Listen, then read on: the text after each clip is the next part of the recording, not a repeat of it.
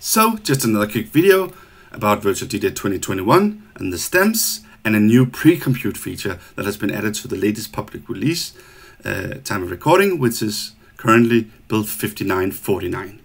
So what is this thing? Well, if we just use the stems like they are out of the box, we can load a track, and if it's not a fast computer like this one isn't, because it doesn't have the graphic cards for it, so it has to use the CPU instead of a GPU, you can see that the stem separation, which is actually what is happening after the load, is pretty slow. And if I unload it or do it again, it's the same result. It's still slow because it calculates the stems every time we load the track. Even though the track hasn't finished loading, we can still play it like this. So we can play it while the stem separation is running, but it's still kind of hard on the computer. We get a lot of CPU spikes when it's using the CPU, so that may not be what you want. So can we do something about that? Well, yeah, we can with a new pre-compute, of course. So if I right-click the track down here and choose the new option called pre-compute stems and move up here, you can see it going up here. The latest calculating it, and you can also visually see it down at the track here.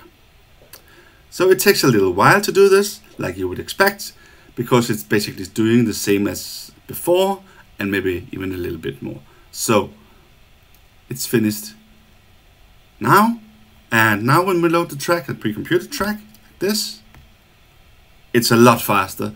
It's just about as fast as it can draw it, so it's not calculating it anymore. So what has actually happened? Well, if we right-click this file and go into File Operations and open it in Explorer, you can see that now, next to the track file here, we have a second file that's the same file name, but with a new extension called VDJ stems. And another observation is that it has a really big file size, about a little bit more, 2.5 times as big as the original file maybe, or at least 2 times. So what is this thing? Well, it's kind of like if you use Track Cleaner, you get a new version of the track with like a helper file. So this is also a helper file for the original file, if you will. But in this case, it's so big. And why is that? Well, it's because it actually holds the calculated pre-computed stems, so they can just be loaded and used. So that's the trick here. So that's of course a great feature, because that means that you can now select a bunch of tracks that you want to use the stems feature on, and then you can right-click them and you can pre-compute the stems, and they're ready to load really fast and play. So that's a great new feature. But you may not want to do that to all the files. You might be scared what happens if you load a file that hasn't been pre-computed because you have a really slow CPU. So is there more that you can do? Well, you can actually tweak this new feature with a new setting.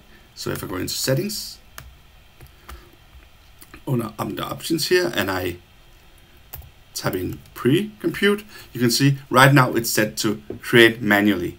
So as you saw before, just because that I load a file and it does the stem separation, it doesn't keep the stem separation. And that might be a good option, because the stem separation is a pretty big file. So if you do that to all your files, you'll get more than twice the size of your track collection. So that might be good for you if you just want to do it on a bunch of files and then don't care about the slower load time if you load a file where it hasn't been done.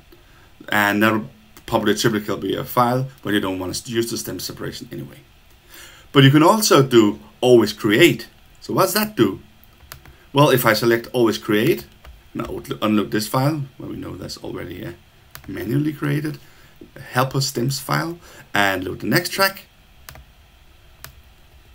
you can see it's just as slow as the other one was.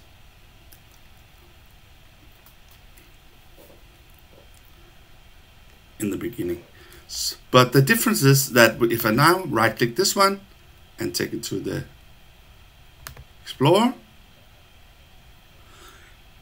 it does have a new helper file down here, even though I haven't explicitly asked to get it because I've set it to always generate it. So now if I unload this file without having right click and done anything and load it again,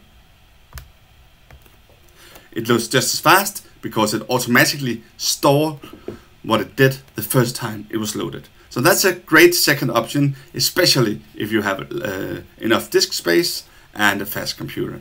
So it does it pretty fast when it loads them the first time. But if you don't have a GPU, so a fast computer, but not a specific graphic card, then it just stores it, so at least it'll be fast the next time. So taking up the extra disk space. But as you saw, there was also a third option. So what's that option? Well, the third option here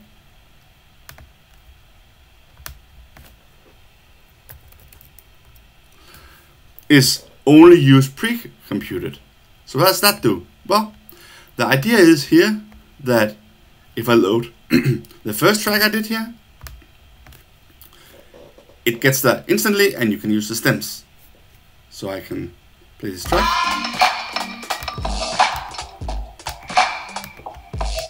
And I can take out all the stuff, right? Only bring the keep packing and so on. So it works great, and it was fast because it had the stem separation file next to it. Now if I unload that and load the next one, same thing, we had the stem separation next to it. But if I load a third one, maybe expecting it to be slow because we don't have the stem separation file next to it, it's fast, but nothing happens then. So that's because in this mode, it just doesn't do the stem separation unless you do it manually with the right click option. So that might be a great solution if you're having a slow computer and you're scared that it'll actually, you're scared about the CPU spikes and you're scared about the slow load time and annoyed by the very slow load time. Then you can just pre-compute the tracks you want to use stems on from home, and then you can disable the automatic generation of the separation of the stems so that it doesn't do it if it doesn't already have it. So of course the backside to this is that if I play this track and take out everything over here again, nothing happens because it doesn't have any stem separation. So these stems buttons, they simply don't do anything.